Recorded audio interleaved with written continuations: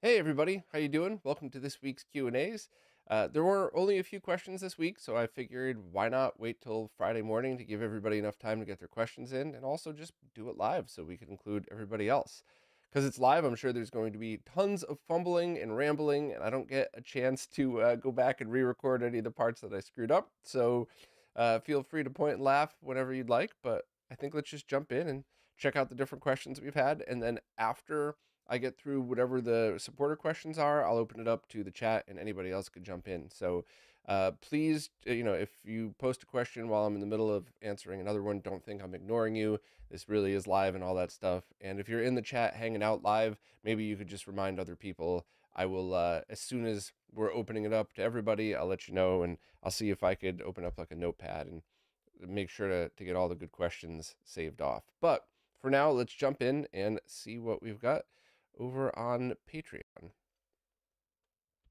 So, first up, Vert Penguin wanted to follow up on the question from last week about their Mister that had trouble with the HDMI output. And I had suggested going back to an older version of Mr. Fusion just to make sure it's not the new changes that Sorg added to for the 24-bit analog output, and it still didn't work at all. So they said that they think they'll call it a day and look for a talented modder to try to fix it, or just buy another Mister and use this one analog only. So I do have an opinion, and this is only an opinion. You do whatever you would like, but if you know for a fact that you're always going to be using an analog outputting Mister, and this one's analog output is working perfectly, maybe leave well enough alone, because you could find the best modder on the planet, and if the port isn't the HDMI port and it isn't the DC barrel jack, then you've just paid a modder to fix something that might not even be able to be fixed. So unless you're on a tight budget and you don't have a use for analog output, I think just keeping it and using it as analog only might actually be the most cost effective method. And I realize that's crazy, but if you were planning on buying another one anyway, you might spend as much as the DE10 cost to get this thing repaired and up and running just to use it analog anyway. So, yeah, I mean that's what I personally would do, but I understand if that's not going to be easy for you. But I mean, you did talk last week about having to disassemble everything, having to resolder a bunch of stuff, so I'd leave well enough alone, but that's up to you. Also, just one question. They're from France and know little modders except the famous FF6 man who's mostly dedicated to its Super Famicom thing. How should I look for an honest and good modder? Forums, Etsy, etc. Well, the easiest way is to just start asking around and to find people that are happy to talk about their work. While this is a general answer, and while this probably doesn't apply to everybody, if if you're looking around for modders and you say, hey, do you have examples of your work? If people are happy to send you those, even if the answer is check out my social media accounts, there's more examples than you'll ever need, that's actually a fair answer. And in fact, that's probably more fair, because if the person was full of it, then all of the comments would be like, this is why what you're doing is wrong, this is terrible. So I would just ask for proof and just check around the community. But it's getting much easier now. As much as social media could be a total pain in the ass, and you always get the customer that the customer did something wrong and blames the modder, it's the nature of the beast.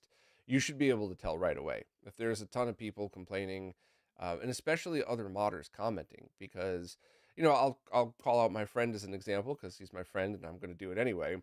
People give Voltar a lot of crap. However, he's the first person to compliment a complete stranger on decent mod work. So other modders and their perspective on this stuff is also another good thing. So if you have somebody's social media filled with other modders who are known to be good, even if they're not in your area, saying, hey, that's good work, or oh, that's awesome, but try flipping it in this direction next time, or if you see people getting spoken to with respect, that means they've earned it. So that's probably a safe bet. Just watch out for fake pictures. There were some idiots putting RetroRGB pictures that still have the watermark as proof of their work on eBay. It still happens, but not as much as it used to. So, yeah, I don't know. Those are somewhat decent advice for that. But let me mark this off. Let me take a sip of coffee, and then I will go on to the next question. So I guess this is. Mm,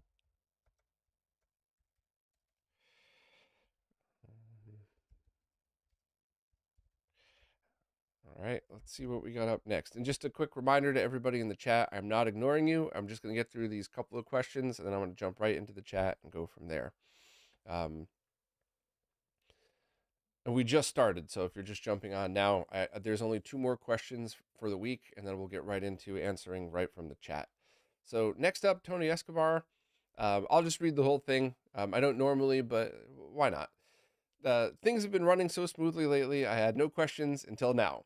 I have a modded GameCube from Stone Age Gamer with a no-cut HDMI mod called Pluto. It replaces the digital out with an HDMI out. It's supposed to keep analog functionality. To be sure, they've reached out to Stone Age Gamer and have always had excellent customer service from them, so they expect to hear from them before this posts. But they're writing to ask for advice, but also highlight troubleshooting steps that they've learned from these Q&As and stuff. Thank you, Tony. They connected their GameCube to one of the CRTs, and after flashing for a second with either the GameCube logo or launching into Swiss, the screen went dead. So they did have analog out signal for a moment. So I'm going to pause and guess that what's happening is the Pluto mod is switching it into 480p mode, and that's why signal dropped out of the analog output, because on the GameCube, the analog output will never get more than 15 kilohertz, 240p or 480i. You could only get 480p from the digital out, which now in this case is the Pluto board, but let me keep going. They then connected their HDMI output to the LCD and it displayed perfectly, I guess correctly. They tried connecting via S-Video and Composite and got the same error. They changed the forced outputs to 240p and 480i and got the same results. So just double check in the GCVideo settings. I think there's more than one place. I think you have to disable, not only disable forcing 480p, but you might want to check, are you booting to Swiss? Does Swiss automatically set to, actually you did say you launched into Swiss. So I always set mine to go to 480p. So what could be happening is the GCVideo based solution's working perfect, but then Swiss boots up and it is also working perfect, and that as soon as it boots, it switches to 480p. So using your HDMI output, you might want to go into Swiss and set the default to 480i. And this is actually good if you're using on both 15 kilohertz and 31 kilohertz compatible stuff, because as long as your HDMI output can accept 480i, which most can, even if it's laggy, at least if you set Swiss to always boot to that, regardless of what you're connected to, you'll always be able to change that setting. And just because you boot Swiss to 480i doesn't mean the game is going to launch that way. You could always set the game to launch to 480p. So my gut feeling is for you and your setup and anybody in a similar setup, just set it to 480i and don't even really worry about it. So let me just keep going just in case I missed something else. They went into their RetroRGB toolbox and found a cheap DAC they'd purchased off the Amazon website for just an occasion. Thank you for using affiliate links. Those always help. And that worked perfectly. That's interesting. So that might be doing one of the downscaling things or something, depending it. Connected to S-Video through the DAC. So you're probably using one of those downscaler or converter boxes. Those are really great for testing, but I would actually go back and just set Swiss to 480i, and that'll probably solve your issue. But, you know, for the price of those things that I say tool in your toolbox, wasn't it neat to just plug it in and get a signal and use that for other stuff? So, yeah, I would go back and go from there. But I think you're basically straightened out. I think you got a great setup, and that's just that one tweak that you have to do. So, let me... Okay. Right. All right, everybody, I think this is the last question. And then we'll go switching to the chat for answering questions. Next up, Daniel Martinez Gonzalez has a couple of questions. By the way, how lucky am I that nobody had a hard name to pronounce this week?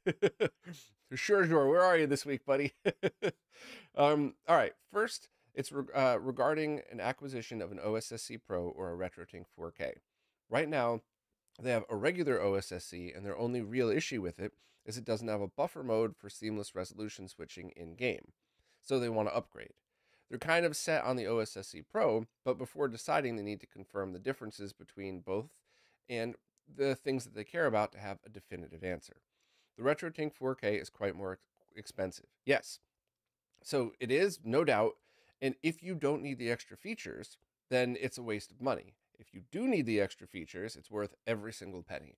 I try to be very clear about this, and I think often the comment section in social media muddies the water here, but I've been very clear about that. So I wanted to reiterate to you, Daniel, for yours. Let me keep going though. Next, the RetroTink has very optimized settings out of the box, practically set it and forget it compared to the OSSC Pro. Yes, I'm really curious why a bunch of people didn't get OSSC Pros before the launch in order to start helping with this, because the community that helped with the Tink 4K, they're scalar agnostic. So I'm trying to make this as polite as possible, but the crew that was helping out wasn't helping out the RetroTink 4K because they had their middle fingers up to the OSSC Pro and the Morph. They were helping out only the RetroTink 4K because that's all they had.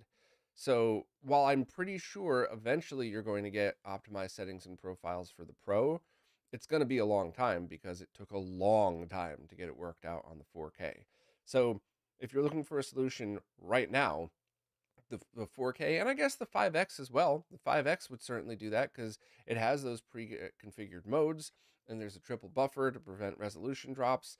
It's just not as streamlined as the 4K with the profile stuff, but both of those would be great. The OSSC Pro is not there yet, and the Morph isn't there yet either. So yeah, if that's important to you, think 4K. Also, just being able to swap them out on SD cards like that, super easy. Next, the RetroTink 4K has the best artificial scan lines in CRT emulation. They don't really care about emulating different types of CRTs, but they're interested about dithering emulation for consoles that rely heavily on it, and the RetroTink 4K does that. They don't know if the OSSC Pro does it, but their guess is no. I don't know, but it's certainly potential to have something like that added in the future, especially with a developer like Marcus that's constantly giving us free updates years after the product released. But you're right. It isn't quite there yet. The only thing I'll mention to you about this, you might still never like CRT emulation, and there's nothing wrong with that.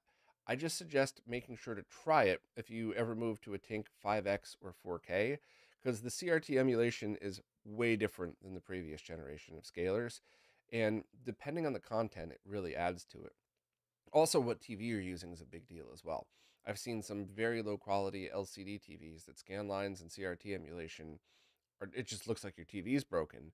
But if you've invested the money in an OLED, give it a try. Or not just OLEDs, there's good TVs out there. I'm just saying, if you try CRT mask emulation on a bottom of the barrel cheap LCD display like the monitors I buy and the secondary TVs I buy, don't think that that's what it's always like. Next, the RetroTink 4K doesn't have support for analog video output. The OSSC Pro does via an add-on. So, yes and no. The OSSC Pro should have simultaneous dual HDMI and analog output via an add-on, which is awesome, and I love that feature. The Tink 4K can have analog video output, but only that one output. So you would then take an HDMI into a digital to analog converter, either VGA, and then you could use the HD15 to SCART to plug it into SCART devices or component video. But you're right, it doesn't have simultaneous dual output. So if you were just like, hey, sometimes I want to downscale to my CRT, but most of the time I don't, the Tink 4K is fine. Same with the 5X. But if you were like, no, I want HDMI to my, to my capture card or main TV, and then I want analog out to a CRT, the OSSC Pro is going to be what you need. Both support 120 Hz, 2K, and 4K monitors, digital video in, black frame insertion, HDR, different profiles, and have good support. Yeah, that's completely true. I think Marcus has been working on BFI stuff since the OSSC DeX.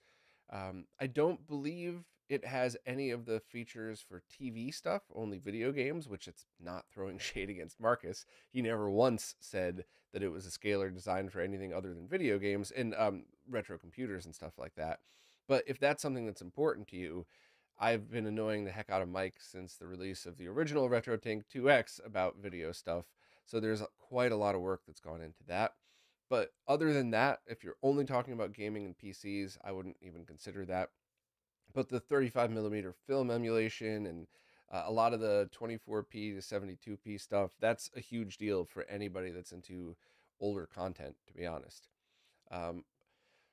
Next, please correct them if they're wrong. Let me know if there's any quirk or characteristic you might be interested in but didn't put it on the list. No, that's really it. Just the only thing you might be missing is maybe a RetroTink 5X is all you would need for your setup. Maybe that's the happy medium between some of these extra features and not, but it's up to you. No, there's no wrong answers here. Second question, they want to buy new replica shells for the SNES and Dreamcast that have the same original colors or as close as possible. Do they exist? Not for the SNES from Retro Gamer Store, but I hope that Martin would consider doing a small run of all of his shells in original colors, because I think a lot of people ask for that. In fact, the only two complaints I ever hear about the Retro Gamer Store shells is they're expensive, which they are. You get what you pay for, though, and that they love them, but they also want original colors as well. And so that completely makes sense to me. I don't remember about the Dreamcast, but you might want to check out Yoi's site. So I will leave a link in the description as soon as I re-upload this video or edit it or something. But yeah, I should be able to take care of that for you. Let me add that to my notes real quick. And let's see. And lastly, is there a proper tutorial on how to paint console shells? I would go to Russ Lyman's social media page. I would check out a couple of the people who have done paint jobs. And I think that there are definitely better ways to do it. I think there's certain type of paints that adhere to plastic better. I think there's ways to clean it first that are better than others, but I am not the expert in that. I'm friends with Russ Lyman, who's definitely more knowledgeable than me. There's a lot of great people out there. And so that would absolutely be a good idea. And I also think that if you have like a cracked and yellowed shell and you don't know what to do with it, painting it might be a good first thing to try, because adding some paint and then maybe some sealant on the inside might actually save that shell and, you know, breathe a lot of new life into it. So that's kind of where I would go for that. Yeah, so I think that's pretty much it. The last thing you said was they want to avoid spending a lot of money on a replica shell plus painting accessories and doing a bad job because they got bad info. Yeah, I'm always worried about that as well. So let me update my notes. We're almost ready to take questions from the chat. So if you have questions, let me know. Let me just update this.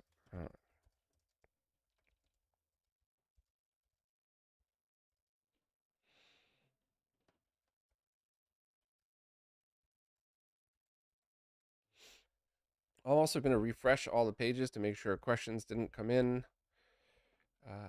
Nope.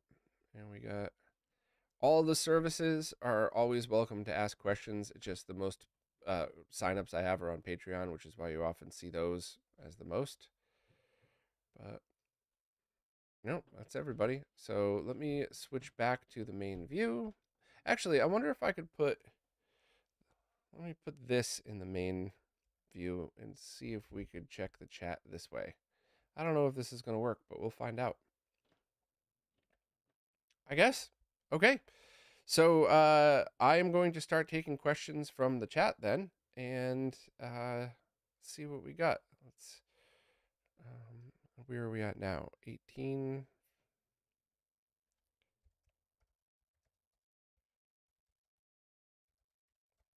All right, let's see the first questions here. Let me scroll up and see if I missed anybody. The Mikey B86, they've had their consumer CRT modded, RGB modded, and insisted the modder use a VGA port for RGBS instead of SCART. They run a mister on it straight from the VGA port from Retro Castle's newest board to the newest analog board to the TV. Do they need to open the VGA cable and install a 470 ohm resistor on the sync line? I personally would, yes. I don't know if you have to. You could add it on the inside of the TV. You could add it just on the sync line on the input of that D sub. Maybe your modder already did that. Knowing that, generally speaking, if people are going to use a D sub, it's going to be TTL level sync. But I absolutely would, without any doubt in my mind. And here's the best part: if I'm wrong and you don't need it, all that will happen is nothing. So then you turn it on, you don't get a signal, you don't get sync. So you remove that resistor, everything comes back on. Maybe your modder put it on the board. Maybe you don't see it there at first. No harm will come. Whereas if I'm right and you just leave it as is, you could be sending over voltage and kill that TV way quicker than you normally would have. So, yeah, definitely. Let me leave a note for that.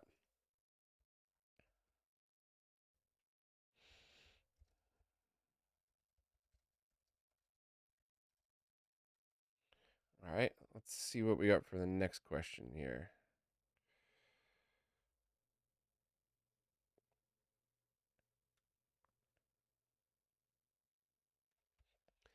All right.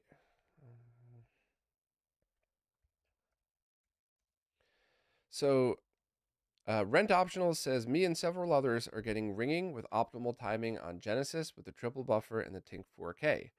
If they mess with phase, if they turn off auto decimation, they could fix it a little. No low pass filters are on. Any ideas? So this could be quite a lot of different things. So do you have a Model 1 Genesis, or is it a Model 2 or 3? If it's a Model 1, there are so many things wrong with that original motherboard revision that it, depending on the motherboard revs, you might not be able to fix that at all. It also, who did your installation? Has the brightness been checked? Have it been checked on a scope? Is it because don't forget, every one of these consoles outputs slightly different voltage. So if you lined up, even brand new from the factory, but especially 30 plus years later, if you lined up 10 of them and you put them all in a scope, all with the same cartridge running the 240p test suite or the HD RetroVision suite, every one of them would output slightly different voltage. There's no such thing as identical in the analog world, especially with 5 to 10% tolerant components. So it is also possible that you just have one that outputs very high voltage, not high enough to hurt anything, but high enough to cause brightness and ringing and stuff like that. So let me check the chat to see if you followed up with that. But it's a VA7, so basically a Model 2. So you should be fine with that. I would definitely go into any Discord servers that people do 3BP installations and check it out. It's been years since I've dug deep into the testing, but we dug real deep into that testing. So it's possible that there's something wrong with your, I don't want to say wrong, but there's something possibly up with your particular unit. But I would just kind of check around and see, and it should be doable. It should be fixable. It could be other components. Maybe you needed to recap the rest of the Genesis, but unless it's really bad, I wouldn't obsess over it too much. After, all right, let's see what else we got.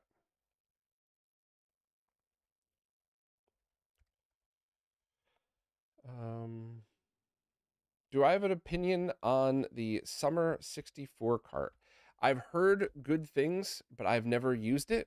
I just know that it's something that, or the Summer Cart 64. I just know it's something that a lot of people have talked about, and I hope somebody does. I hope somebody who knows a lot about the N64 will do a review of it. So I have no info for you at the moment, but I think that has a lot of potential.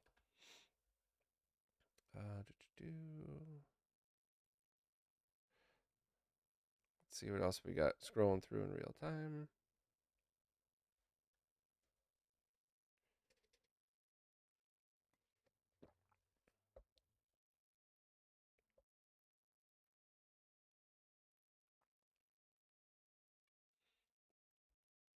Uh, the Mikey just chimed back in about the RGB modded TV. Sometimes it looks very bright, like washed out colors. So it looks like then your modder may not have put 75 ohm to ground resistors on the RGB mod. So double and triple check all of that, please.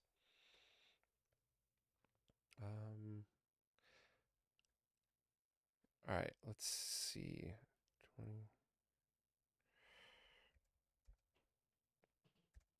All right, Colin Peterson said they would like to work on designing a flex PCB to adapt a DOL 101 GameCube directly to interface with the Pluto board. They know that essentially both ends of that cable have been designed. Where could they start? They've done this mod before with wiring it directly to the GC motherboard, but but it could definitely be made easier, which could make it more useful. I would go to whatever service you're most comfortable with and check out the tools that they provide, and then talk to other people in the community. Maybe there's open source stuff already out there. Bordy, I know, is working has a couple of flex cables, and I would see what other people have done and kind of take their suggestions and go from there. And that's kind of a cheesy answer because I'm basically telling you go get your info other places, but I never pretend to be an expert in everything.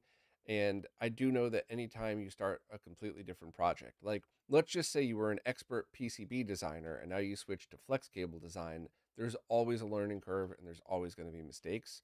So maybe learn from other people's mistakes and kind of check in from there. But that's a pretty cool idea. And anything that makes these installations easier would be good. I am vaguely remembering somebody else, at least one other person, talking about that though. So I would just double check and make sure it doesn't already exist. I'm not telling you not to do it. I'm only bringing that up to say maybe what you're looking for already exists and you just would rather buy one than have to make it from scratch. But totally up to you. Flex cable for Pluto install. All right.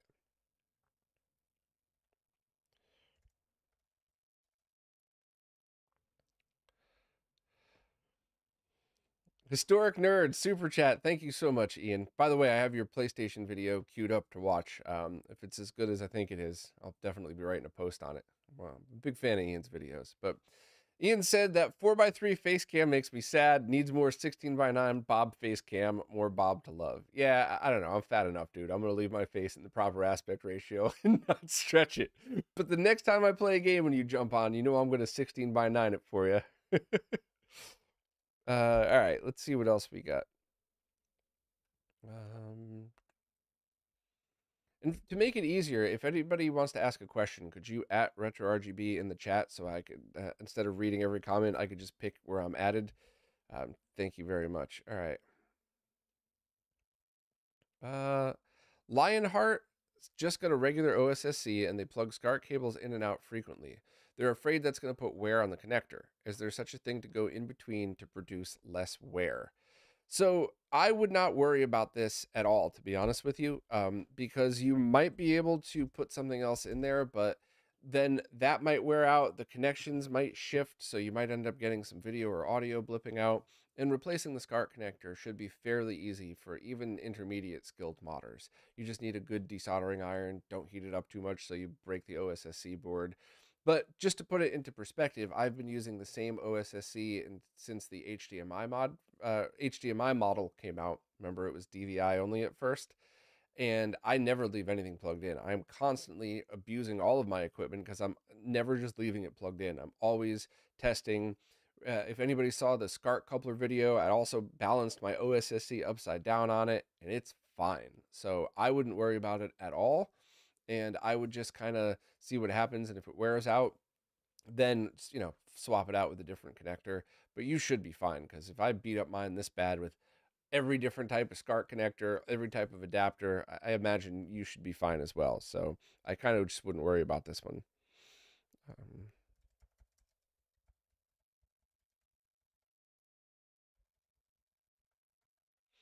right, let's see what we got next.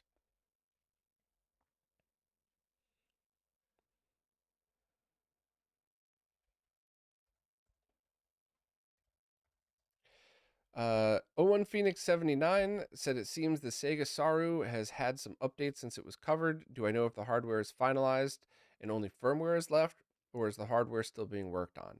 So this is a guess. I am not an expert at this, but I think the last hardware revision is probably going to be the last. And if there is, there might be a couple of tweaks left. And now it's just firmware that's being concentrated on. But I'm going to wait for the Shiro crew to do a review on this thing because they are definitely the experts and I would trust their opinion over mine. So I would just, if you're on the fence about getting one or if you want one but you're not in a rush, I would just hold off, because the other problem is finding reliable sellers that will sell it to you with the correct firmware loaded on it, the correct hardware revision, a quality 3D printed shell like the one I just talked about, as opposed to one of the flimsy ones that who knows how long it'll last. So if you're not in a rush, I would just kind of wait for a Shiro review to come out. And if you are, then I don't know, I would just grab any one and cross your fingers and hope for the best. Um, uh,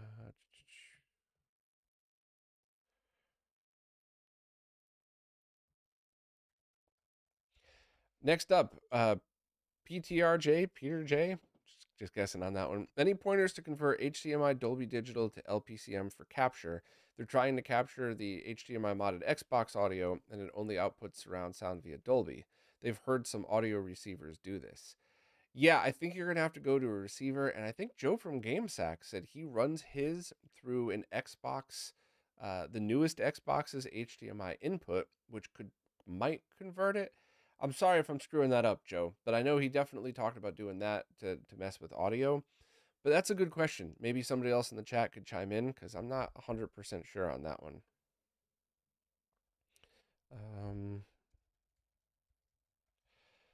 Let's see. GFD wants to know if there's any matrix switch out there that is compatible with the TINC 4K and will strip HDCP.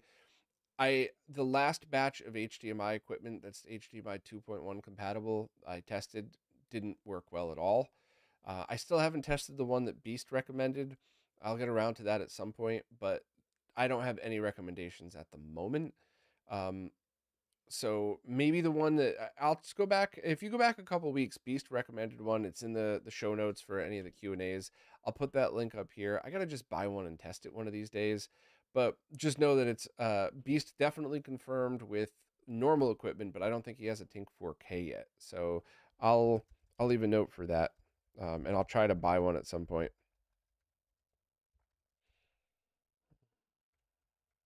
All right, let's see what else we got. I'm trying to keep up with all the questions. Let's see. All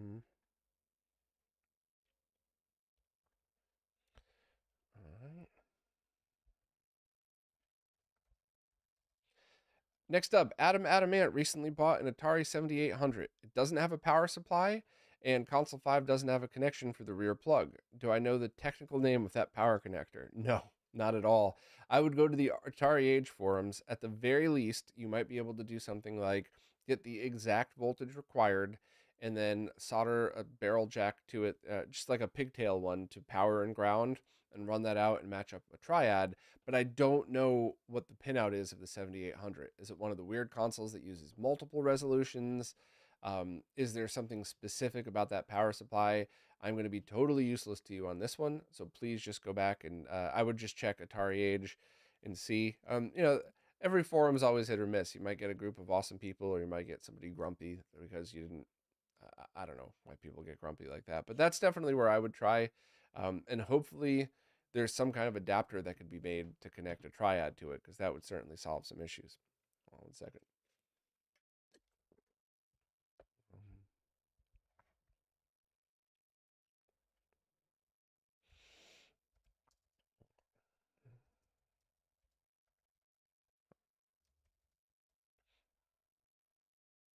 All right. GFD. Oh wait, no, you already asked that one. The Remora. I'm waiting on my HDMI only mister to be delivered from Retro Castle. Do I have a recommendation for an external DAC in the off chance they want YPBPR, or just to use the one on the Amazon store? So there is an easy and a hard answer to this one. Let me try to see if I can get you a link to this. 1 second here.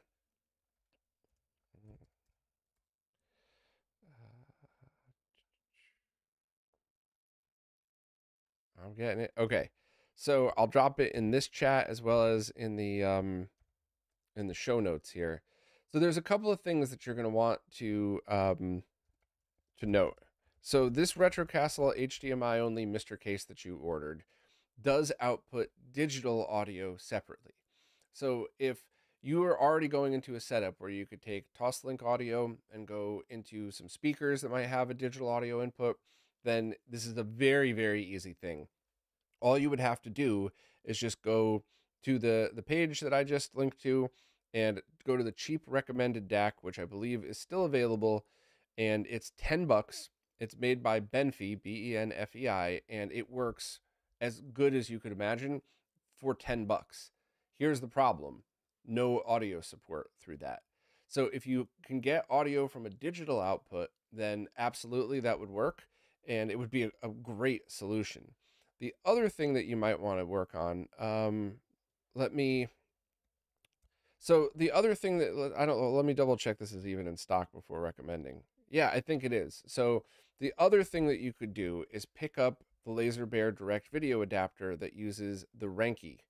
Now, the Renke is both terrible and awesome at the same time. It's cheap, which is why you can get a $30 adapter from LaserBear that does the component video conversion for you. And it is very compatible with a lot of different things. I was doing a couple of live streams where I used the Benfy in that, and the Ranky worked every single time I tried it. The audio output on it is fine for a cheap built-in audio DAC. It's fine. It's not gonna win an award, but for the price, it is absolutely awesome. But the video output quality isn't as high as the Benfy. You're not going to have as even levels. It might be a little too bright. The steps might not be as good. I did that interview with Kuro. I also linked to in the description to the write-up that he had done. So my personal suggestion is if you need analog audio, especially if you're going to YPVPR, get the laser bear adapter. You could also get both. I mean, we're talking about cheap things here. So buying the laser bear adapter and the Ranky, and then also buying the Benfy, or maybe just buying the laser bear adapter without the Ranky built in, both of those are going to be totally fine. And I did use the Benfy with the laser bear. It fits, but it's not as snug, so you might even want to drop a little dab of hot glue in there, which is the perfect use for hot glue. Keep it sealed, but easy to remove if you ever needed to. Don't fill the whole thing up with it, just put a little dab. But either of those are definitely going to be good solutions.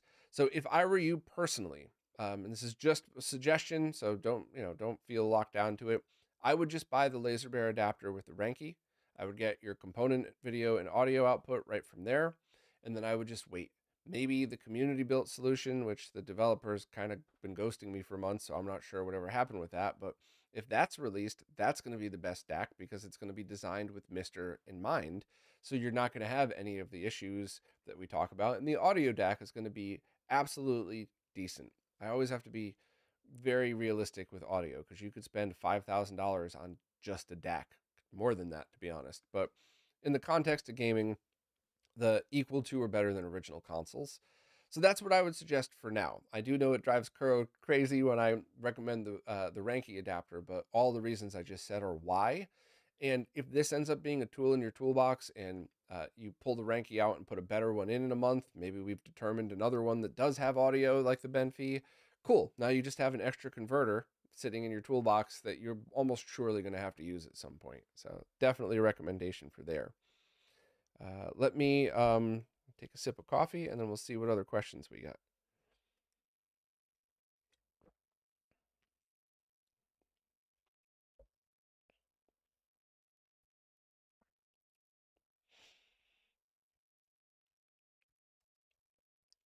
Next up, GFD is looking forward to the VHS Capture breakdown video. Any foresight on when I would make it with all my findings? So, thank you. And holy crap, when I started going down that road, I had no idea it was going to be this detailed, and I had no idea it was going to be this much work. I would have never gotten this far if it wasn't for Fudo. So shout out, thank you again. In fact, RetroRGB probably wouldn't be a thing without Fudo. So double thank you. But the more I learned, the more I realized I didn't know, which is very common in the tech world. So what I decided to do for my own sanity is first release a video showing how to use the RetroTink 5X and 4K to digitize your tapes or laser discs or whatever else. In that video, I make it very clear that that's not always going to be the best solution. And sometimes going direct 480i for archival stuff would, or depending on what you're looking to do with it, how you're looking to edit it, etc., etc. Funny enough, though, in my testing, in the scenarios in which you use Doomsday or direct 480i and Doomsday or just one or the other, I have found scenarios in which you have now your digital 480i copy and you run it through something like an Oppo Blu-ray player that could do direct video. So it does 480i over HDMI without any issues. It sends the exact signal. You might actually be running it through the RetroTink 4K again after you've already captured to 480i, because if you have mixed content, there absolutely is a scenario where it would do a slightly better job than certain post-processing effects. Not always, and in fact, there are definitely cases in which you would want 480i captures and scale in post, and for any archival work. So I guess here's the best way to put it. If you are doing a ton of tape transfer, and it's stuff like, hey, I have old home movies, I got fun stuff from my family, and I want to just get those on YouTube or whatever. Putting it through a tank and sending it to YouTube that way is by far the easiest. You don't need a time-based corrector. You don't have to worry so much about comb filtering, especially if you have a 4K. And you hit record on your capture card. When you hit stop, you're done. You just upload it. And it's totally fine. However, if you said, I have only one of 5 VHS tapes left on the planet of something that I need, I would go the exact opposite and go to Doomsday, because not only are you taking that raw capture, the way Doomsday works, you could rip all 5 of those and then put them together, and the software that's created will take the best parts of each and mix it together, essentially having a far better copy than you ever could out of just one of them. Even though VHS is only 250 TVL and lossy and yada yada, it's still going to be better. And then if you're somewhere in the middle, maybe you have a family member that passed and you found a tape with the only footage of them ever, going direct to 480i might actually be better, simply because you could do a lossless capture, which is big, but not any bigger than a 4K compressed capture, and then go from there. Maybe you want to take that footage and scale it in post with software. BravoCon, I've been talking to Simon again about adding more features for VHS stuff. Maybe you put it through a tank. Maybe you just upload it as 480i, which I don't ever suggest because it's not going to look as good.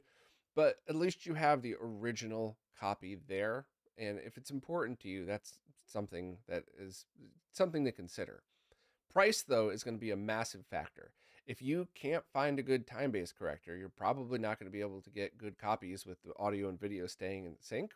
So you'll end up spending more than just a Tink 4K and an AverMedia Live Gamer 4K on, if you can't find any of the other ones and you have to buy like the data video. You'd want a full frame time-based corrector, which the tanks essentially have built in. So there is actually a scenario in which you would spend more on just one piece of equipment than a Tink 4K and a capture card. And the only difference is if you're using composite, the comb filter is 90% as good as something like an Osprey card, and the time-based corrector is 85% as good as a standalone. The audio and video stay in sync. You just might get a couple more dropouts, but everything stays in sync. So, I'm probably rambling too much in a Q&A about this, but basically, even if you're in a pro environment and you still want to do some kind of direct capture, I think a Tink is still something to consider. And I actually think that even people doing Doomsday, you might want to pick up a Tink 5X or 4K. And Doomsday is capturing to its device, the FPGA device, and you still need to play it through something. So play it through a Tink so that you have a 1080p or 4K copy, and you have that raw copy, and now you have the audio, and you could compare the sync to both of them. So even if you're using a pro solution, using a Tink with it might actually be the answer. So I'll kind of leave it at that. I'm sure you weren't expecting a freaking 10-minute answer to this or something, but yeah, it's, unless you know you're doing archival work, like Kenny. Kenny is absolutely going to need a Tink and an Osprey card and a Doomsday solution, and he's probably going to be using a combination of all of them every time.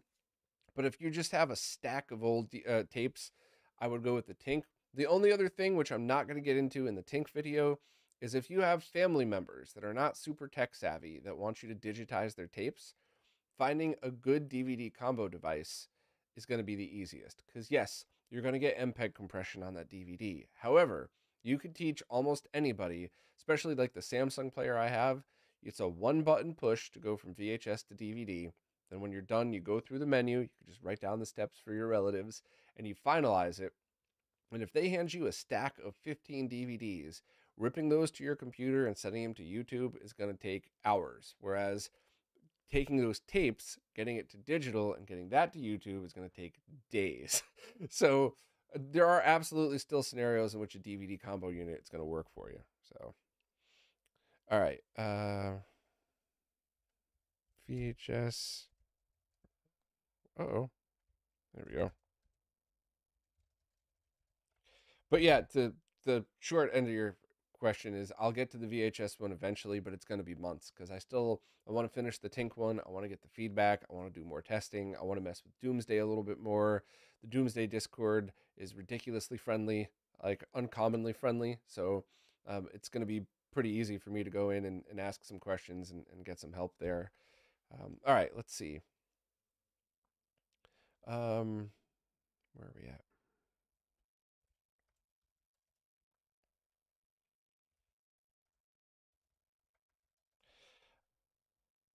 All right, next up, Arcade Ages has a PVM 2030 that is too bright when they use it with an Extron. They think it's getting too high voltage. Is there an adapter they could buy to solve this? What Extron? If you're talking about a Crosspoint, there could be dip switches on the back that you need to flip to 75 ohm mode. If you're talking about an Extron RGB interface, very often they have gain controls that can raise the brightness to a dangerous level. So turn those back down. But that's absolutely what you would have to clarify. And in fact, I am going to take a sip of my coffee, and if you're still here, give you a moment to respond. But also, I could use a break. I usually get at least one water or pee break when I'm doing these pre-recorded. I quit coffee a while back, and then I had sleeping issues, so I started drinking coffee again, and now I think I'm addicted again. So I'm going to try to cut this habit, but it's just delicious and it smells good. All right. Okay, Arcade Ages responded. It is a Crosspoint. So, um, this is going to be very easy then. If you can somehow plug your console directly into whatever you're using, like, actually, how are you getting it into the Crosspoint? Do you have custom console to BNC cables, and what are you going into? So you're going out of the Crosspoint into a scaler, a TV. Um, the easiest way to troubleshoot, like let's say you're using RGB SCART cables through a SCART to a BNC adapter, or maybe you have custom BNC cables like the ones Retro Access and Retro Gaming cables sell, and you're going into a PVM. If that was the case, plug it directly into the PVM. If it looks fine and you run it through the Crosspoint and it's too bright, try a different input, try a different output. And if they're all still too bright, look for dip switches on the back. If you have no way to test directly, the cable could be bad, but that's not as likely. So let me see if you had time to respond to that. The setup is to 6 PVMs and 8 consoles. PVM 2030 is the only one without BNC. Then check the dip switches on the back of the PVM. If you're talking about that printer cable, printer port looking thing, if you're under 30, you have no idea what I'm talking about. But all my fellow old people, if you remember that printer socket thingy, there could be some kind of termination switch there. Um,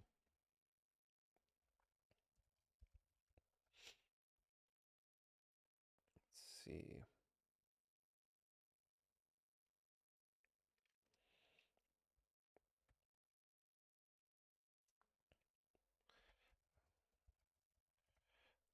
Let me.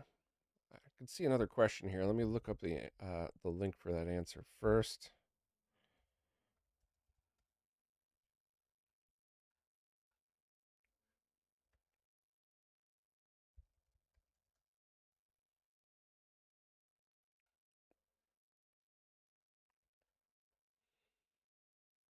I think this is it. Okay. Um,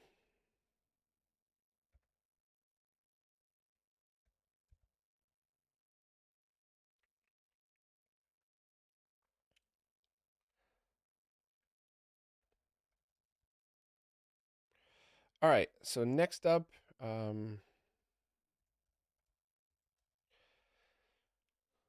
Seth, Seth Justice wants to know a recommendation for a DAC to play 192 24-bit audio, specifically trying to max out Apple Music on Windows 11. So I'm going to drop a link in the chat right now. It's an affiliate link. So if you think I'm lying about this to make my pennies off of a sale, I don't know what to tell you, but I think I'm legally required to say that. Um, but I just have to reiterate that you could spend more than your average brand new car on a DAC. So when I give audio recommendations, it's always within context. And within the context of affordable sub $200 DACs, the Shipmodi, and I'm not swearing, that's the name of the company, uh, is the best I've ever heard. That was a recommendation from Matt from Insurrection Industries.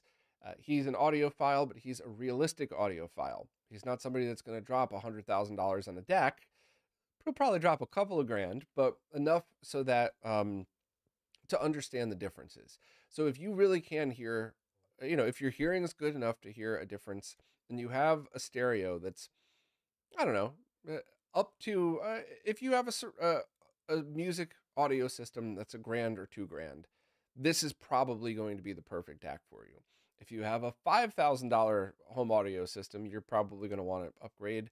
And I wouldn't even be able to give you a recommendation at that point. I keep bugging my friends who dabble in audio design to try to help build more products to bridge the gap between the shit modi and the multi-$1,000 stuff.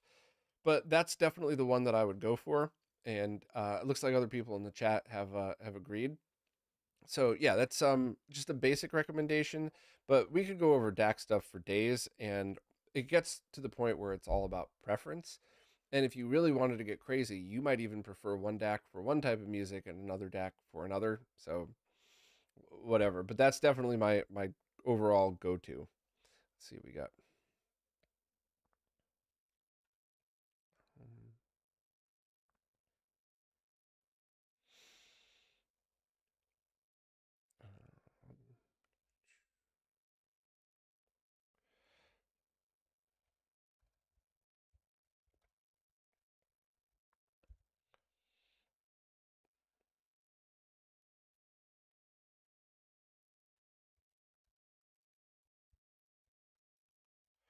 All right, next up, Frank Bazzoco wants to know if the Rad 2X will ever be back in stock.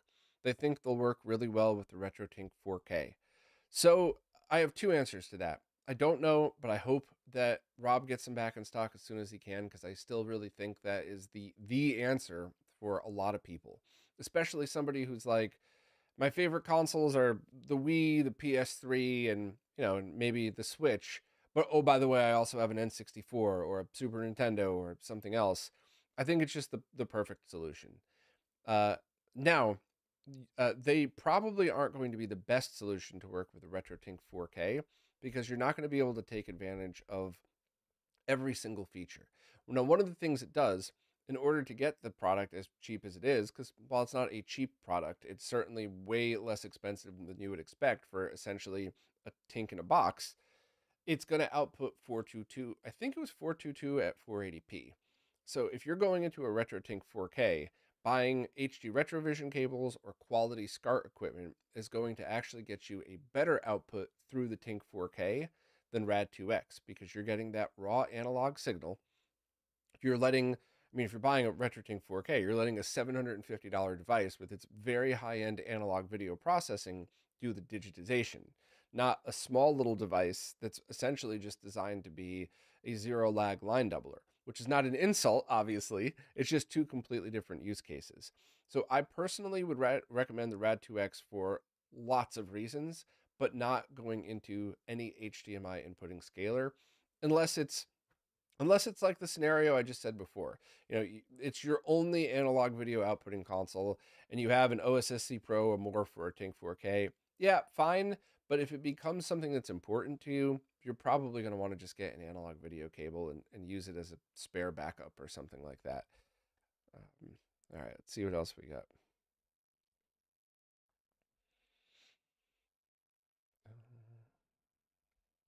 Oh man, well, this is embarrassing. Rumble Mints wants to know what my go-to Starbucks order is. It should be just dark roast black coffee, except I quit eating all sweets and candy and sugars actually the day before Retro World Expo last year. So the only like sweet thing I get is the mocha. I usually get a small, but I knew I was doing this live stream today and I wanted to keep the energy high on a very gloomy, rainy, foggy day. So yeah, I get the fat guy gazillion calorie mocha, but I'm gonna dial it back to just get a regular dark roast again. So yeah, I I try not to be so fat, but sometimes I just can't really help myself. And if I had to choose between coffee calories and beer calories, it's gonna be beer. But sometimes I can't be perfect, right? But I still haven't had a single cookie, piece of cake, donut, sweets, and I rarely even eat after dinner anymore, other than beer, which is essentially a meal in itself. And I don't feel any different. I don't feel any healthier. I don't feel any worse. I went to the doctor, and all of my levels were the same. So medically speaking, it's useless, but I can't be doing a bad thing. So yeah. All right. Next question. Enough rambling on about my stupidity. Um, okay. Next up, Brandon Arnold said, "Good to see you. I wish you could see my home and read my mind and tell me something I should want." Well, Brandon, we've actually been going back and forth for a while, and I have a feeling I could answer this question. If you were a complete stranger, I might give you a recommendation like you want a RetroTink 4K, but with the setup that you have and all of the RGB monitors and everything else, I would think that if you for your setup, you're going to want something weird that not everybody else is doing. And I would go with something TV related. Now, I believe that you have a Betamax player, so running that into any one of your monitors or through a Tink 4K or both at the same time if you want to get crazy might actually give you a pretty unique experience that very few people on the planet have ever experienced, especially reverse telecine, a 24p movie going into an OLED and adding black frame insertion while at the same time you're going into your PVM to watch it at 60 hertz. Like, there's a lot of cool stuff you could be doing with your setup. So if I were you, I would recommend anything weird or any new tools in the toolbox coming up. There is one RGB to composite S video converter coming out that's the best I've ever tested. And while most people wouldn't need that at all, which if I do a launch video for it, I'm going to open with saying most people don't need this, but there absolutely are many people with the setup that's like, I got RGB cables for all of my consoles. They sync on C-Sync. I have a G-SCART switch. Everything's perfect. I go into a scaler and a small PVM, but I just picked up a giant 32-inch CRT that only has composite video inputs. I want to use that too. That's the perfect scenario, because what are you going to do? Rebuy all of your RGB cables, sync on composite, and then you get a converter just to pull the composite off the sync? You absolutely could, and I would actually design your setup that way to begin with if you knew that was something that you wanted. I have one of my carts set up that way. I'll be doing a video on as soon as I get the new cables in. But it would actually, if you already had sync on C-Sync cables, this converter would be cheaper and it would work 95% as good depending on the console. So yeah, if I were you, Brandon, I'd get weird because you have a very cool setup and there's a lot of weird and neat things coming up. But TV related stuff, I think you might want to be interested in. Fun toys.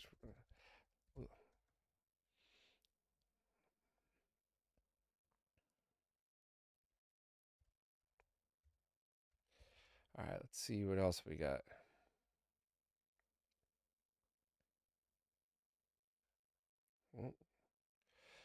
Uh, Sasquatch in Time recently saw the Ocean Collective, and they were amazing live, similar-ish to Tool.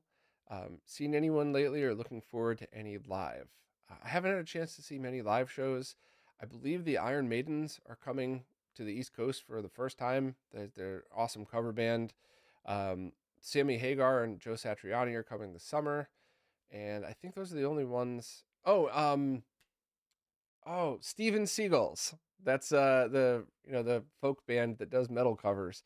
Those are probably the ones that I'm going to be seeing. And of course, anytime Answer Infinity plays, you could see me there. And if you ever walk into an Answer Infinity show and you see somebody shirtless screaming like Jason Kelsey, it's me. So yeah, highly recommend if you're in the New York area. Um, let's see what else we got.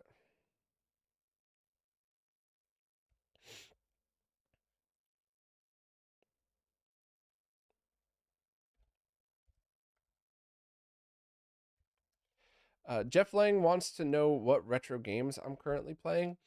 I don't really have time to play at all basically anymore. Only really the live streams that I do. But I plan on doing a live stream of the current NES to SNES conversion of Chippendale's Rescue Rangers because I haven't featured that developer before, which is only because of time. That is not at all a dig against the developer at all. I just haven't had time to cover the content yet, and I've never played that game. So I would love to spend like 20 minutes playing it on the NES and then 20 minutes playing it on the SNES and then go back and forth. And even if I'm really terrible at it, and even if I don't like it that much, the game, not the conversion, I think it still would be a fun learning process, and just to see the differences like I did with the developer infidelities conversions. So that's definitely going to be my game coming up. But that's basically it for now. But I'm always interested to see what comes next, and I hope I have more time in the future. Maybe I could just do like Wednesday night play a game live stream or something, just to force myself to get into gaming a little bit more. I don't know. We'll see. But that's it for the moment. Let's see what else we got.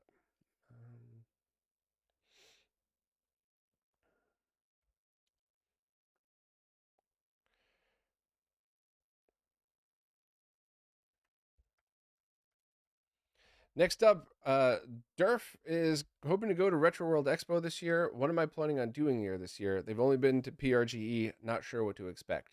Well, first, really, really looking forward to meeting you in person, Durf. Durf's the one that does the Console Mods Wiki. He's been absolutely great to work with over the years, so super looking forward to meeting you in person. Um, the first thing I got to just set your expectations. Retro World Expo is about quality, not quantity. I'm not shitting on PRGE. I'm just saying PRGE is a giant, massive expo where it fills a whole expo hall and you could walk around for hours. And Retro World Expo is much smaller, but they have a lot of great vendors, a lot of very good guests there. I don't know if they're getting the wrestlers back, but that was shockingly one of my favorite parts. I was just talking to somebody the other day. Last year, I always try to go over and watch them because they really give it their all. And there was, the bad guy was getting beat up by the little dude, and he throws him out of the ring, and there's like a little girl dressed in video game cosplay in the front row, and the good guy, the little dude, runs over to the little girl and goes, kick him in the shin. And she gets super into it because, she's dressed up as a video game character. Now she wants to fight the bad guy, and she really wails him right in the shin. He had boots on, obviously, so it wouldn't hurt anyway. But I was crying laughing. The mom of whoever the kid was crying laughing. She was shocked to see her daughter do that. And the bad guy absolutely played into it brilliantly. It was one of those moments where it's like, it's so cool to see people give their all and really put on a great show, whether it's a band, a wrestling act, whatever else, speakers at the expo. And that's the third year in a row that they've brought it every time. And it makes such a difference for the crowd. So I think while I'm talking about a wrestling example, that is probably a good way to describe Retro World is people really bring it. Not every vendor is going to be perfect. Not every panel is going to go well. There were a few interesting ones in the past. There was one right after me that I always kind of laugh at because the people we went over, but I'm really like I try to be well mannered everywhere I go, unless somebody does something first. But we were going over our time, and we even sent people out like, "Hey, is there anybody waiting for the next panel? We could keep taking questions." There was nobody outside. There was nobody in there, and about 3 minutes after the hour, somebody runs in screaming like, "Are you done yet? We're starting to wait for our panel." And we're like, "Oh, we're so sorry." We scurried out, and I came back 3 minutes later, and they were just standing there, and nobody was there. So yeah, I don't know. There's always one winner like that every year, but for the most part, they're always great. So highly recommend it. But I mean, next up, a super chat from Adam Stalker. Thank you so much. I really appreciate the super chats. They're absolutely what keep these things going. I probably should have skipped your question just because it was a super chat, but I'm also trying to take notes and keep everything up in the show notes as well. So I apologize for not getting to you as well. Do I recommend using Mister into the OSSC Pro? Will effects like composite blend on Genesis still look good through direct video? If I remember correctly, stuff like the composite blending still definitely does look great through direct video. However, I don't understand exactly what you can get by running it through the OSSC Pro. You might be able to get BFI. So it's possible that if you wanted to go 1080p 120, so that you have every 60 frames of the normal frame, then a black frame for smoother motion on an OLED, it's very possible that you will gain, that you would be able to use that and it would be pretty cool. But I'm not really sure what other advantages because both the OSSC Pro and the Mister can do basically the same resolutions. Whereas if you're going through something like the Tink 4K, you get the CRT mask emulation and or BFI depending, and you get the automatic profile switching over to it. You get the auto zooming. So it certainly wouldn't hurt anything at all. And if BFI really was your focus, that could certainly be something to try. But I vaguely remember 720p 120 working on the Mister. Now, don't quote me on that because it could have just been one of the times I was annoying one of the Mister devs to help me out with a custom mode line just to try something as an experiment. So maybe it's an unsupported thing that barely works. But I think at the moment, and by the way, I'm a huge fan of Marcus's work. I love the OSSC Pro. I just always try to be realistic. At the moment, I don't really understand if there would be any advantage to going through the Pro, other than you have all of your consoles running through the Pro anyway. So rather than switch HDMI inputs on your TV, you just use that. I mean, for simplicity, if you already are going to buy a Pro and you already own a Mister, why not, right? But I don't think the advantages are there yet, but I don't really know what's coming next. So I don't know. I'm going to just answer this one with you probably aren't going to gain anything now, but it might be in the future. So let me know if you want me to elaborate a little bit more on that. I think at the moment, it's not really going to give you anything, but composite blend would definitely still work, at least somewhat. It'll give you the effect you're looking for.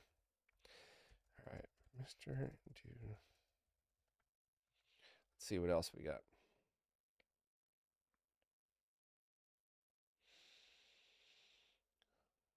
Hey Ariel, we already talked about the Saroo, but if you got a new question, I could certainly try. Let's see.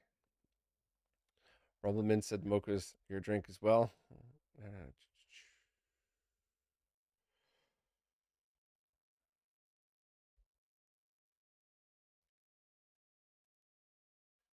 Okay, I actually let me talk about that for a minute. 175. Oh, come on, my note taking thing isn't working as well as it usually is. So Ariel wanted to know, would the Saroo Cart complement the mode they already have in their Saturn? At the moment, here, and once again, the Shuro crew are the experts on this, I'm guessing, but at the moment, I think you would get any of the advantages that you would get of any expansion cart. So the RAM, being able to transfer saves, and the Saroo, if you have the correct version and the correct firmware, would actually load games faster in most cases. So at the moment, the mode that you have would be used for the very few games that aren't compatible with the Saroo, but you would probably be going mostly to that. So I don't know if you've already spent the money on it. I don't know if I would recommend getting it because you've already spent the money on the mode. It already works. I would probably rather see you get a cheaper like the red cart where you could select which RAM module you want and still have all the other access.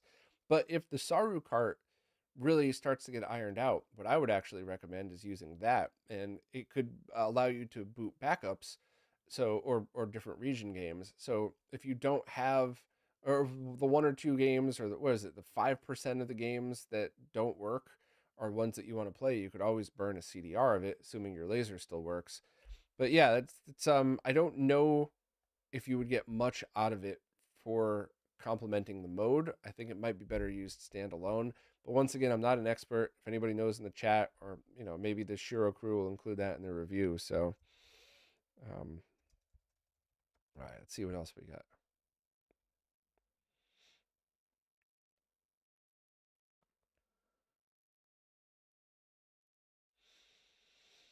Hey Felipe.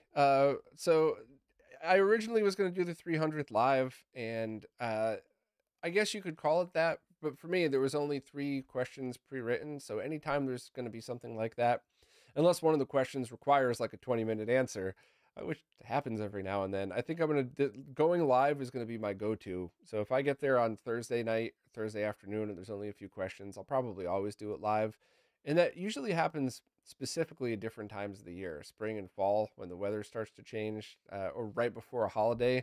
So there might be a couple a year like that, but yeah, we'll see. Um,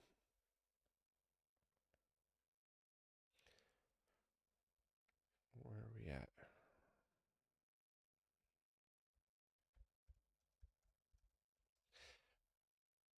at? So Catmato wants to know how I organize my EverDrive SD cards for consoles with large libraries. All just dumped in the main directory, each letter with their own directory. I have I go by the Smoke Monster packs from years ago, and there's still tools that allow you to make your own. So maybe you could find one floating around in dark parts of the internet, or maybe you could get your own ROM packs and run the Smoke Monster tool on it to sort those out for you.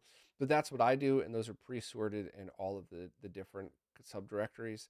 And I just find them, they just make my life infinitely easier. So you might want to search around for those and see if there's places that might still have it. Or you could just try to get any ROM dump set and use those tools to do that yourself. If anybody has links, maybe DM me on Discord or something, and I could add the links to the description to the, because I forgot where to get the Smoke Monster tool. Not links to ROMs, I can't post those, but the tool is, there's nothing proprietary about it, so it's totally legal to post. So, let's see what else we got.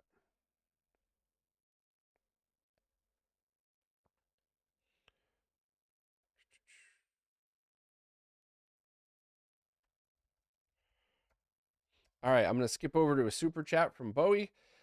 Thank you so much, Bowie. Much appreciated. Have I ever interviewed the people from Electron Shepherd? Not yet. It'll happen, definitely. They bought both their AVI HDMI and their Wii dongle, and those are great. So I've tested them both. I still have the Wii one here. I haven't done a live stream yet. My apologies to Electron Shepherd. It's not at all intentional.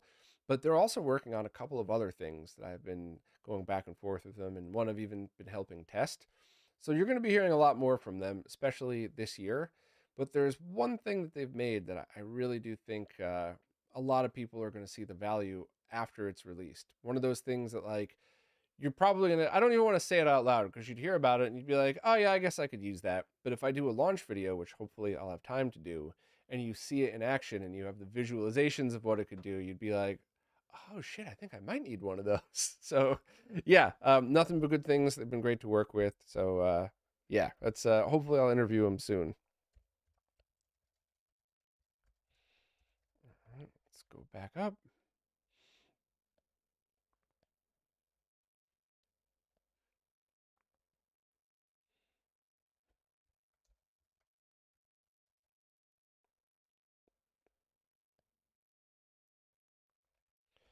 Uh, Frank Bizzoco wants to know if I use pedals or effects processors for guitar. They equate the processors to using emulators for retro games, but the ease of use could not be overlooked. So I've talked about this before, so I'm not going to go too long with this, but my whole life, being a guitarist and a nerd, all I've ever wanted to do is play with pedals. And when I started, I think 2 bands ago, I realized I was spending far more time messing around with the settings than I was actually playing. Just like when I was messing around with software emulators, I spend more time messing with that than playing. So I just wanted to find a tube amp that worked. I found a Laney Ironheart, which still, to get a really good sound, you wanted to use another pedal as well. I basically stole the idea from Killswitch Engage. And then it was great. But then I found the EVH 5153 amp, and it was the only time in my life I had ever plugged my guitar in, put the knobs to what I normally have them about, hit one chord, and went, oh, that sounds like me.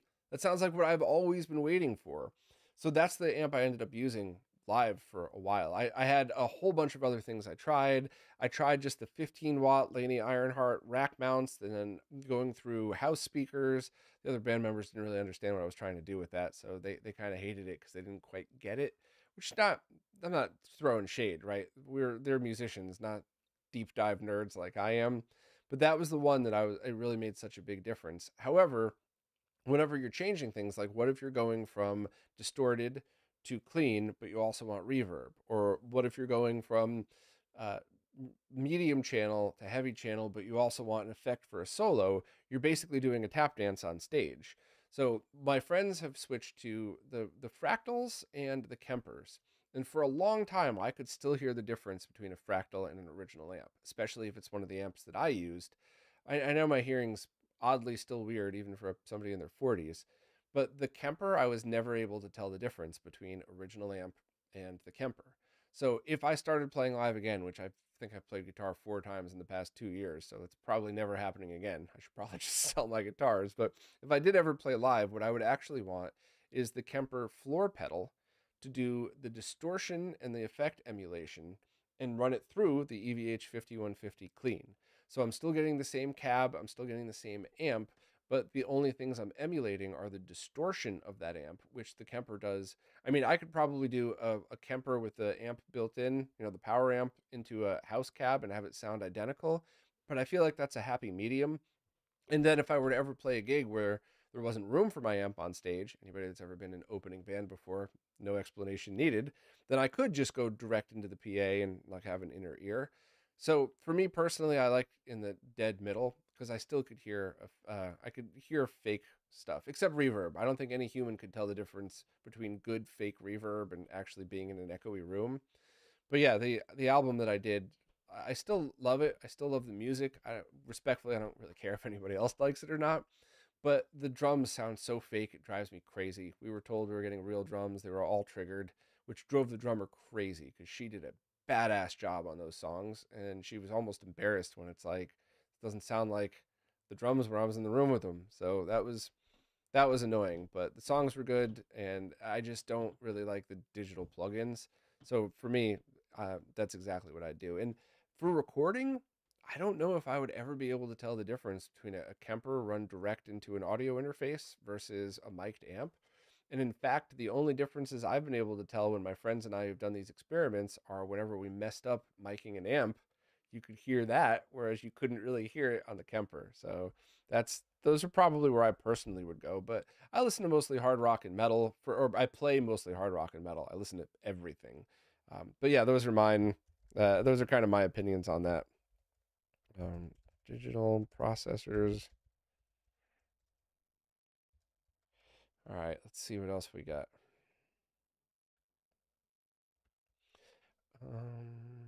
I'll probably do another 20 minutes of this too, if just so anybody wants to get their questions in. I'll have a cutoff at some point. I won't just cut the stream on you.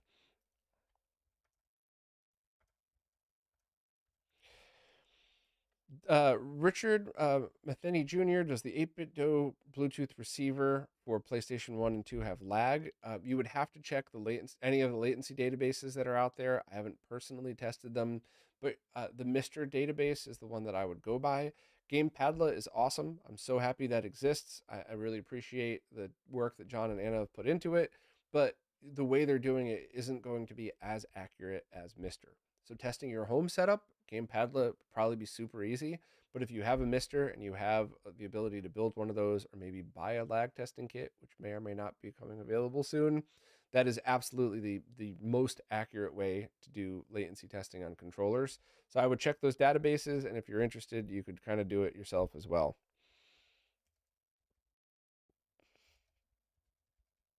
All right, let's see what else we got.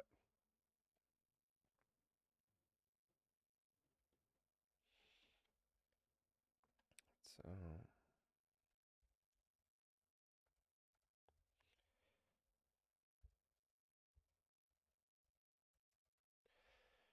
next up, the real OC Gamer wants to know if there's currently any off-the-shelf method for sending safely attenuated output from an Extron Crosspoint to a SCART input on a CRT or upscaler. Yeah, the HD15 to SCART is as easy as it gets.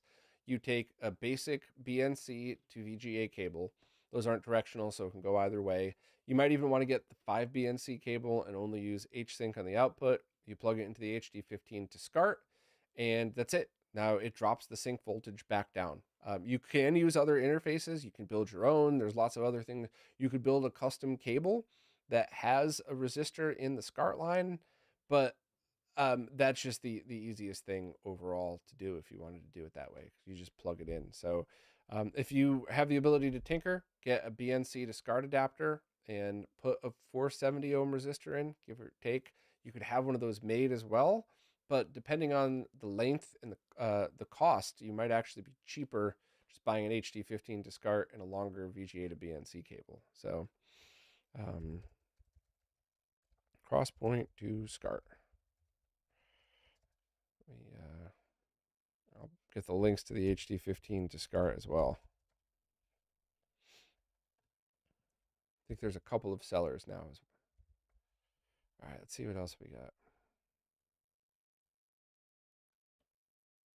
Oh, another super chat. Let me jump into this.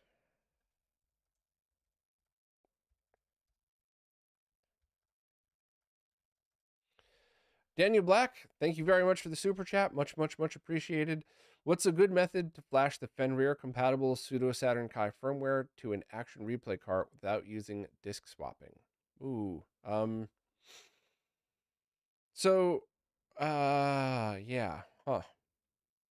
That's a good question because you might not be able to boot it with a Fenrir installed. You'd have to boot it to a disk first. You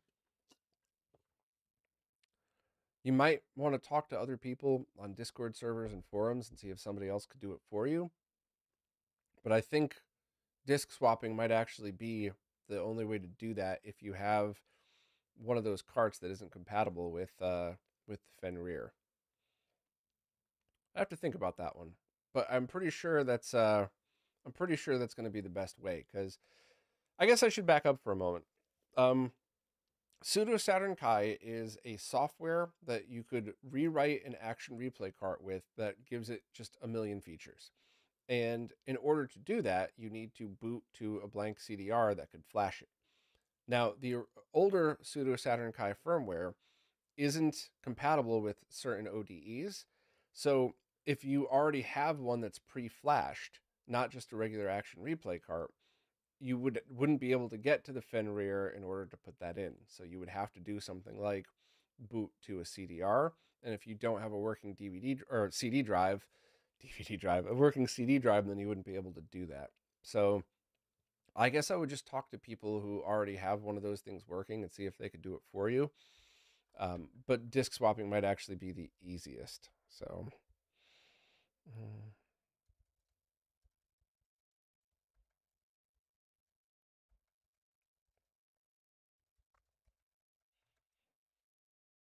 Let's go back up.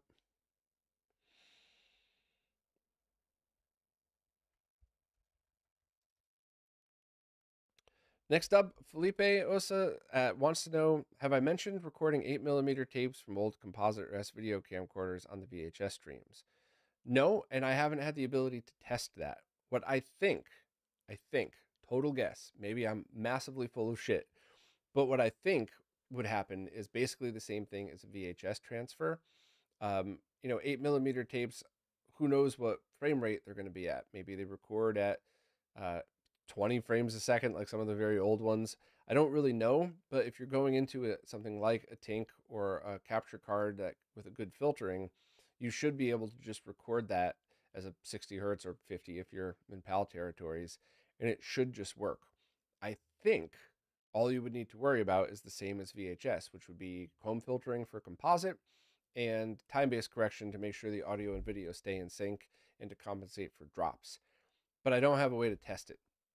So hopefully I could borrow some 8mm stuff before I do that VHS video, which is another reason why that's just continuously getting delayed, because I could finish the Tink video by the end of the month, but there's no chance I'm going to be able to do that, do a VHS video, find 8mm stuff, so yeah, I think I would just try the same methods as VHS, and I think it would be okay. But if anybody knows different, please let me know. I don't want to give misinformation, but I think it should be about the same.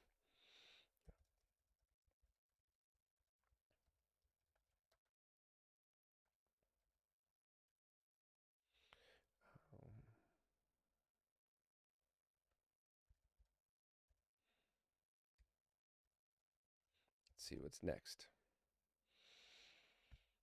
Hey, Koala, Belmont. What's up, everybody? Danielle, EW. Castlemania, is there a use case for DisplayPort over HDMI? Yeah, so if your monitor has both ports, but you're using an HDMI 1.4 connector, but your graphics card could go much higher resolution and refresh rate than that, DisplayPort is absolutely going to be the way to go. And in fact, the monitor I have right here is that exact scenario. I think it's an HDMI, it might still be a 1.4, but it could do, so it could do 4K 60 over HDMI, but 4K 144 over DisplayPort. So whenever there's an HDMI limitation, that's when DisplayPort is probably going to be the better way to go. And you would just need to reference the specs on your monitor versus what you're trying to output. But yeah, that's a good question. And there's a lot with the HDMI association that's weird. So, using DisplayPort might actually be better in some scenarios, but that's basically the main reason you would want to use it. All right, let's see what else we got.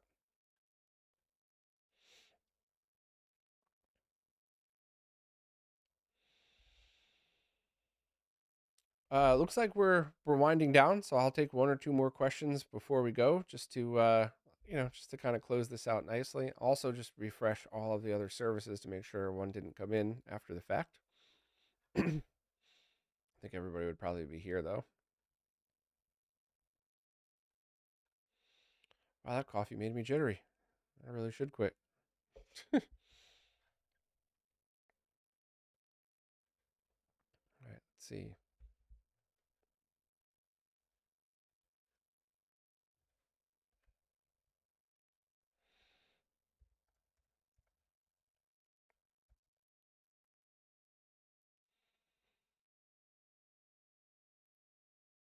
Frank said they have a pod, a Line 6 pod, and it works decent enough. Yeah, so the one thing that I loved about the pod guitar pedals are the headphone input and output.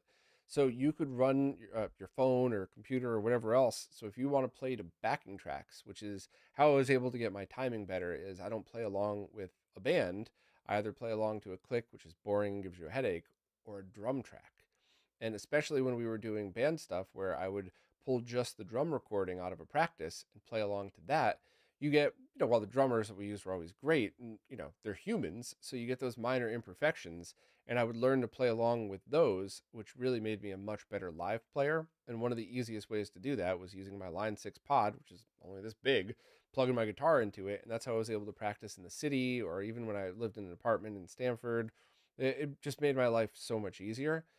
So for practicing, yes, but for live stuff and for recording, I Kemper or original for me. Let's see what else.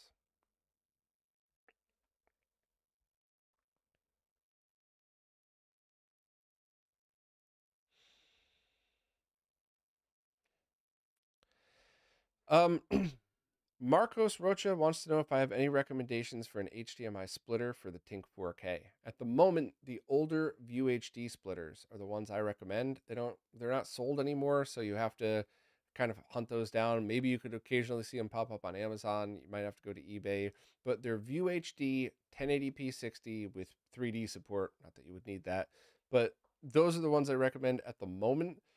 The newer ones have some weirdness with their chipsets that has compatibility issues with a lot of devices, not just the Tink 4K, including audio dropout issues. So older View HDs at the moment, but I absolutely would. I'm going to keep testing these things, and hopefully we could find or make good ones. Um, Next, Mr. Adam wants to know if there are more RetroTink 4K videos coming. Yes, absolutely. I just, time is the only factor. So I'm going to start with the Tink 4K VHS video. I talked about that earlier. And then I'm going to go back and probably go through some more of the specific things that, like the deep dive stuff.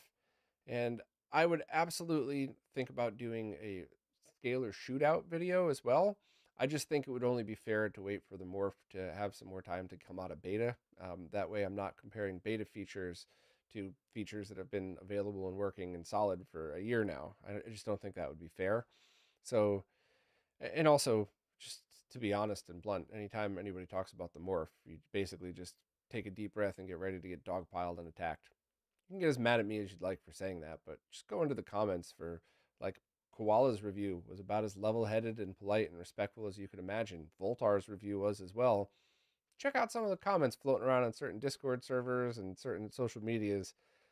You can't even do a good review without getting dogpiled. So I'm gonna just put that off until they've worked out some of the beta stuff and wait for the analog modules to come out, and then I'll do some shootouts, and hopefully the team would support feedback and not just let people jump down other people's throats. But it's up to them. I don't know. I don't understand how you could expect people to want to review a product that anytime somebody says anything about it, they get jumped on. So whatever. Um, let's see. Did I watch WrestleMania? No, I haven't kept up with wrestling in a long time, only because there's just, you got to start picking and choosing your hobbies. The older you get, the less time you have. I did love it back in the the early 2000s, and I just haven't caught up with it. But I'd like to go see a live match or two someday. I hear nothing but good things about how good some of the people in there are. Kamato, have I considered going to Midwest Gaming Classic in Milwaukee? I would consider any expo, but they have to pay my way. And I talked about this pretty deep in a different Q&A, so I'll just basically skip to the end and say I've worked very hard to make a lot of expos, a lot of money, and most of the time get nothing back for other than the fun experience of meeting all of you, which is wonderful, except when you've reached a point where you've spent thousands and thousands and thousands of dollars going to these things, not including the time that you're missing where I could have been at home working to make me actual money. You start to realize that it's impossible to keep up with them. So if I would consider going to any expo, but I would have to be compensated and not lose money going to do so, which sucks. I wish I was rich and could just go hang out with all of you and everyone. But basically, the only expo you could count on me being at in some form is Retro World, because I love the crew behind it. I still consider them people I owe for all the help they've given me over the years. So always can find me at Retro World Expo, and I'd consider going to any others, but I would have to, somebody would have to pay my way for it. Did I ever think about making an alternate opening theme for the Q&A videos? No, only for one reason, because these Q&As are always supposed to feel like you and I sat down at a bar or a coffee shop, wherever, and we're just hanging out having a chat. No intro, no outro, nothing fancy. We're just talking. And I want that both because I want just a laid back way to interact with everybody. But also, if you and I are sitting at a bar somewhere and I'm like, yeah, I think the Tink 4K has like nine milliseconds of lag, maybe 7. Like, you're not gonna like hold me to that exact measurement of perfection when because then I'll get home and be like, oh right, it has 2.5 milliseconds, not oh that's right, I screwed up. So I like having more of a laid back, less pressure for me. That's why I preface a lot of this with I'm not sure, I'm gonna guess at, this is only an opinion, because I just want to drive the point home that these things are super laid back. I try my hardest to get all the info right, but there's mistakes in every single one of them just because it's supposed to be a laid back conversation. And I try to always be, just transparent about all that stuff. All right. Well, looks like we are over for this time. So this was great. This was fun. Let's see. All right, marking off the exit. Yeah, this was absolutely a blast. I really appreciate everybody coming to hang out.